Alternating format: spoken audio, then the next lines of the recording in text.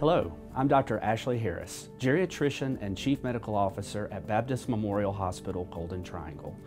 This week, we will be looking at conditions that affect the older population.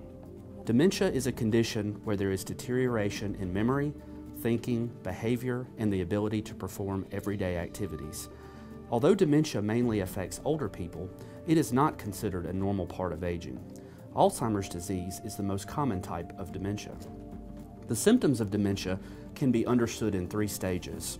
The early stage is often overlooked because the onset is gradual.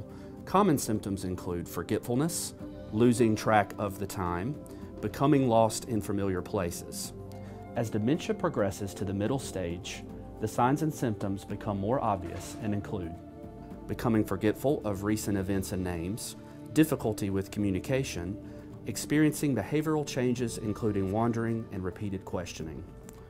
The late stage of dementia results in continued decline in function and activity. Symptoms include becoming unaware of time and place, difficulty recognizing relatives and friends, difficulty walking, and behavior changes that may escalate and include aggression. There is no current cure for dementia, but interventions are available that can slow its progress. More importantly, much can be offered to improve the lives of people with dementia and their caregivers.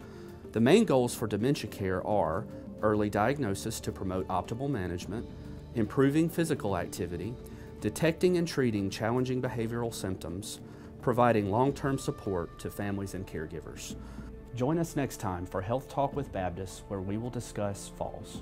Mail your topic suggestions to healthtalk@wcbi.com. Health Talk has been brought to you by Baptist Memorial Hospital, Golden Triangle.